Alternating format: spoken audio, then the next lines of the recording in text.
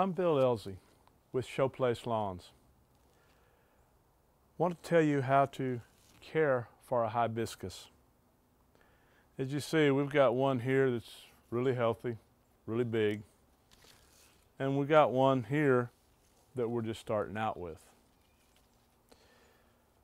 Basic care on a hibiscus is they do want to be watered. They are a tropical plant, so they're going to want to have more water. The best way to accomplish that is a watering can or a garden hose. But make sure when you do that that you get it in the area and water the soil. Do not water all over the plant. Water in the soil in both cases. The other thing that you will need to do is to keep the soil worked. And keep it nice and loose.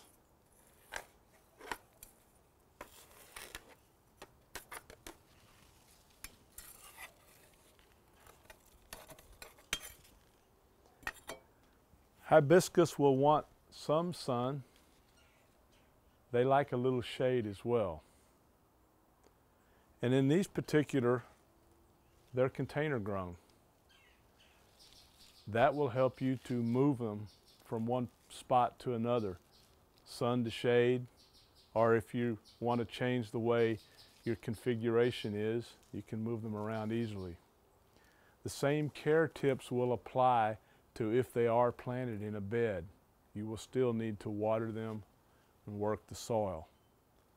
The third thing that you want to do is use a mixture of horticultural molasses, seaweed, and a good soil activator. Spray these plants once, twice a month to help make them more heat tolerant, cold tolerant, and drought tolerant. The potassium in the seaweed will help to make these plants a lot stronger.